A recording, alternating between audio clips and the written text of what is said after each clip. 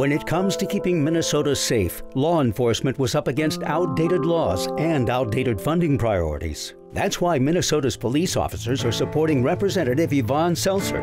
Thanks to her, local governments have more resources to put cops on the street. Plus, Minnesota has stronger job protections for victims of domestic violence and a new law to keep guns away from domestic abusers.